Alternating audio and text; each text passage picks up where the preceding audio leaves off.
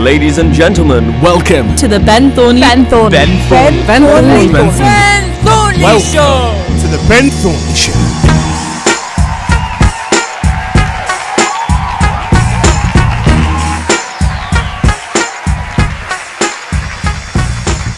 Hello and welcome to the Ben Thornley Show. Thank you all for tuning in, and what a show we have in store. Coming up, we'll see what it is really like to appear on EastEnders in a very interesting interview with Joshua Fraser. We'll also put media teachers up against media students in an exciting song lyric game, and we'll also have an exclusive music performance from the wonderful Indigo. So sit back, relax and enjoy the Ben Thornley Show.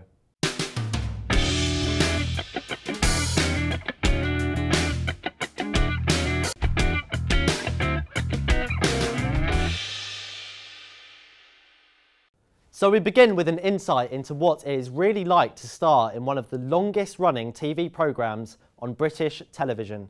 EastEnders has been on our screen since 1985, and our very own Josh Fraser was lucky enough to have a small role on the show this year. I sat down with Josh to find out what it was really like to be on one of the most famous soaps ever.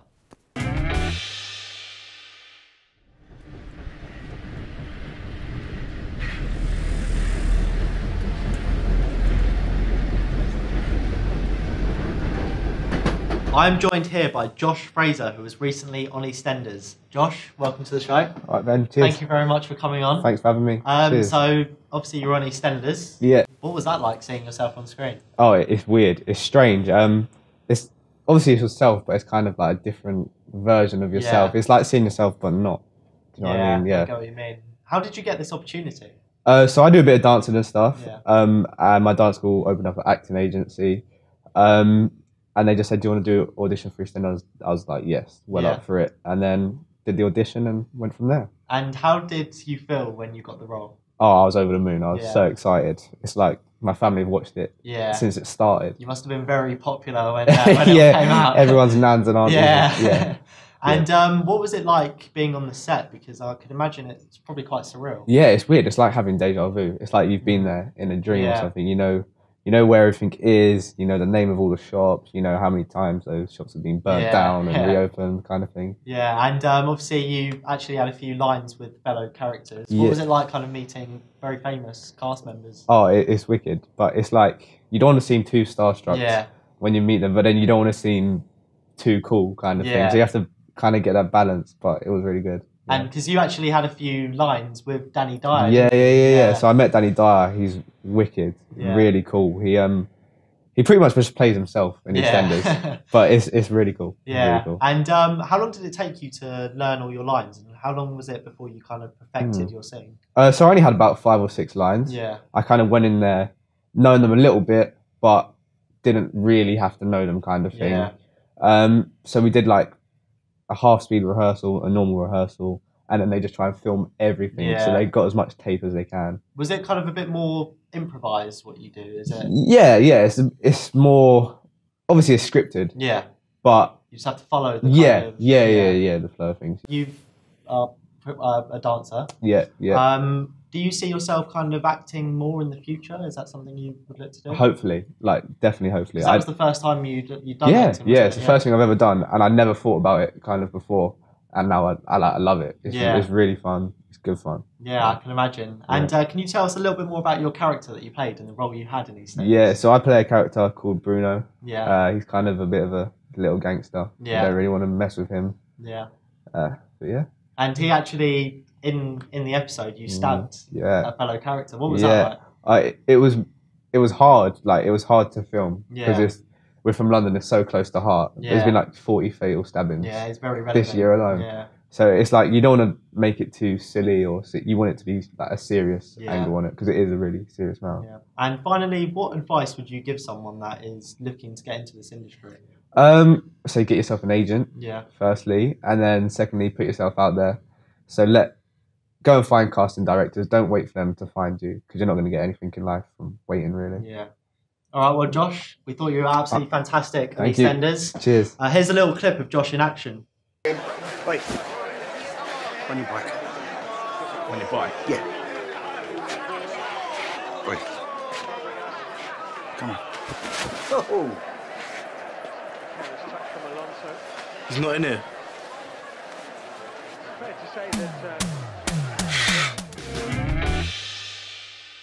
Thank you very much, Josh, for your time, and we hope to see you again on our screens very soon. Next up, we're going to see who really knows their music, teachers or students, in a game we like to call Name the Song. 3 teachers went head-to-head with 3 students in a battle to see who could guess the name of the song after I read out the lyrics. So the real question is, whose song knowledge is better, teachers or students? So today we have the students and we have the teachers. So on the teachers team we have Shona, David. Andy. And on the students we have Richard. Chloe. Okay, so the game is pretty simple. Are we all clear on the rules? Let's play Name the Song.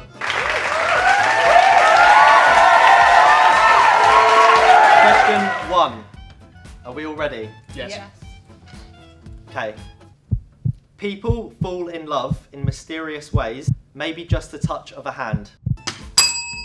But me, I fall in love with you every single day, and I just want to tell you.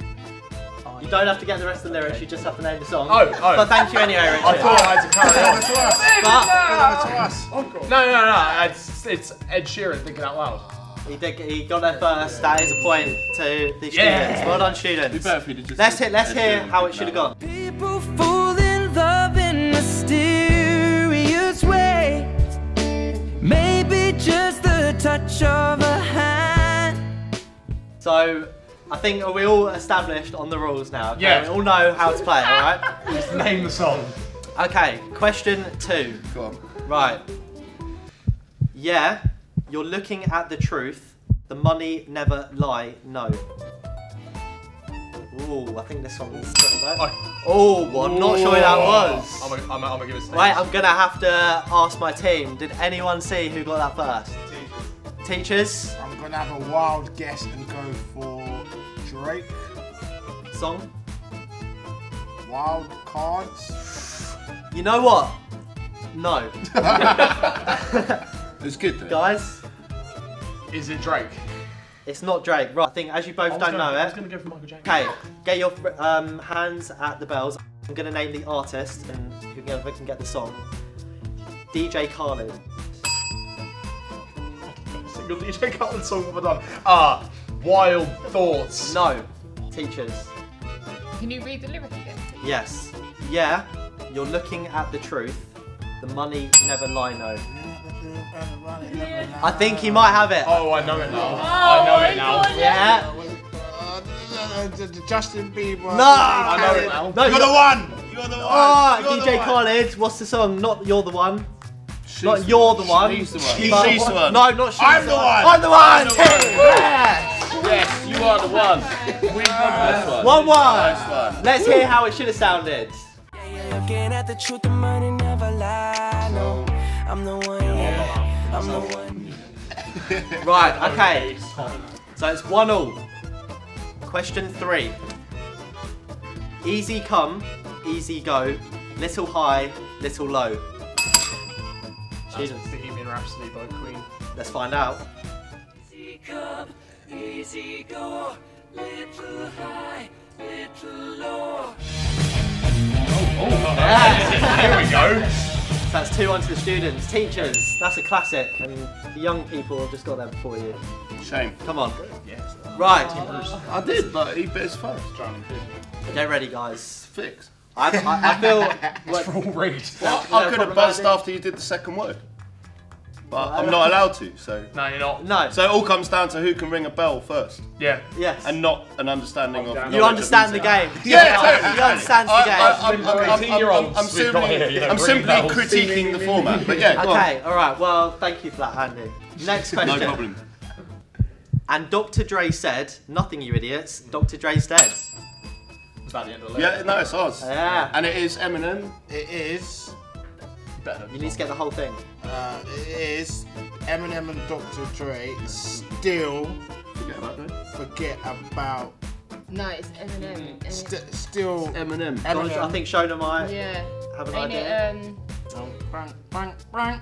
The real Slim Shady? Is that No. Yes, it is. Well done, Jonah, well done. Yeah, we've done that. Let's Teamwork. hear how it should have Teamwork. sounded. Thank you. And Dr. Dre said, Yeah. nothing idiots, Dr. Dre's dead. He's locked up. There you go. Shady, yes, I'm the real Shady. Are you on the Slim Shady? A song written about the rapper Cannabis, but there you go. Oh, there you Little go. fact there from A little bit Andy. of extra knowledge there. Right. It's about a guy called Cannabis that was kind of like the other Slim Shady that didn't get as famous as Slim Shady. And they both critiqued each other, one in Slim and one in... Anyway, whatever. No, that is actually very That's very interesting, yeah. Right, this Very next true. one is 2 apiece. Cannabis. Okay? It's 2 apiece. This next one, right, this one is actually close to my heart, everyone, so... Oh, well, I know the answer now. Right, are you ready? I already know it then. Annie, are you okay? Will you tell us that you're okay? Because they let me finish the sentence. See, I told you. It's a bit... Richard? That is Smooth Criminal, but... By? Smooth Criminal by Michael Jackson. By the king of pop, everybody. Let's hear how it should have sounded.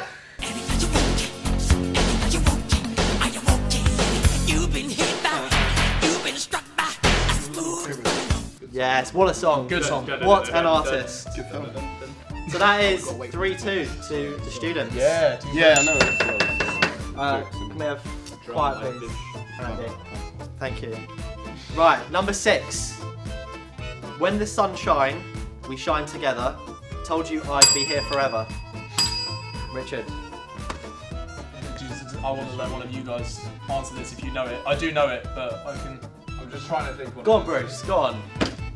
Chloe, do you have Alright, any ideas? Umbrella by Rihanna. There Yeah, you go, there you Team Bruce. Well done, pal. Well done. So that's 4-2 and a lovely little rendition. Let's hear how that should have sounded.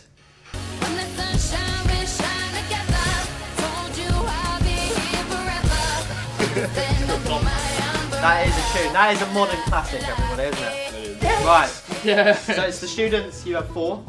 Teachers, you only have 2. What is going on? It's happening, guys. Right. It's all rigged. Next question. This one, for them hood girls, them good girls, straight masterpiece. Teachers. Saturday night in Williamsburg. Bruno Mars. And what's it called again? Don't believe it just once. What's the song name? Uptown Funk. Yes, 4-3. Well done. Let's hear it back. This one for them hood girls, them good girls, straight masterpieces. Styling, wildin', living it up in the city. Got Chuck's on with Saint Laurent. Gotta kiss Right. I'm too hot. Hot damn. Okay, so it's 4-3. Ooh. This is a bit of a tiebreaker here. Gotta get our bells ready. You are my fire, the one desire.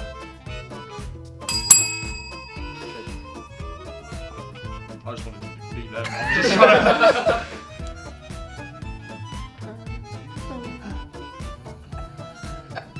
Now you...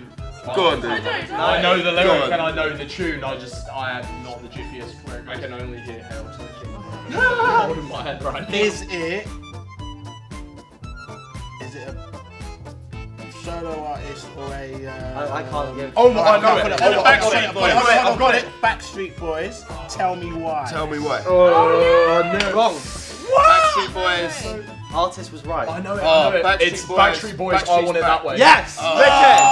Game set Boys. to the students. But that actually is the end of the round, everyone. Let's hear Backstreet Boys back just one more time. It is a classic. That's another song. My fire, the one desire. I want it that way. Tell me why.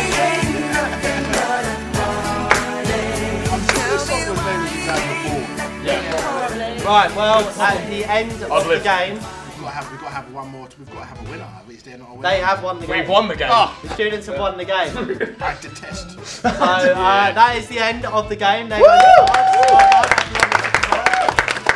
massive thank you to Shona, to David, to Andy. Let's give them a round of applause. Richard, Chloe and Bruce, let's give them a round of applause. So, at the end of the game, the students came out on top. That's all for Name the Song. Thank you. Well, that one is going to be hard to take for the teachers, but well done to both teams. And finally, to wrap up the show, we have an exclusive performance from the next big recording artist, Indigo, singing a cover of the hit Drake track, Passion Fruit. So without further ado, give it up for Indigo.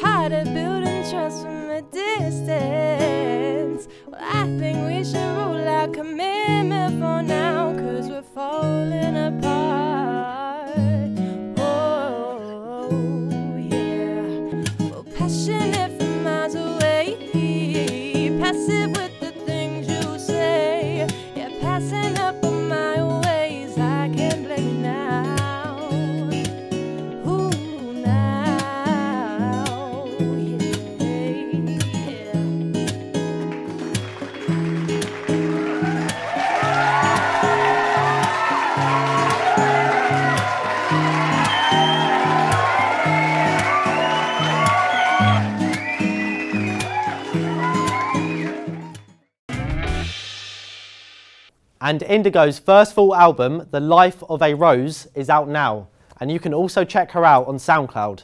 What an incredible voice she has, and we very much look forward to seeing what the future has in store for her. And that's about all we have time for today. A massive thank you to everyone involved, and we hope you were entertained. Until next time, I'm Ben Thornley, and you've been watching The Ben Thornley Show.